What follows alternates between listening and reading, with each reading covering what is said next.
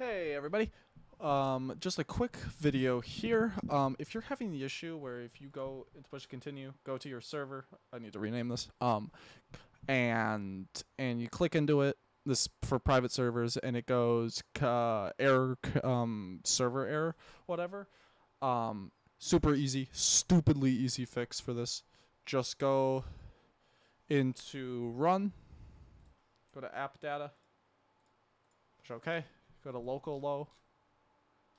Find Stunlock Studios, V-Rising, saves, V1, whatever save it is, or whatever character it is. Just look around. If you don't know which server it is, just go to server host settings and it will tell you.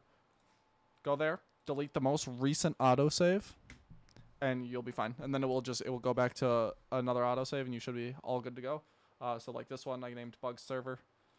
Push host game now. And it should just start right up.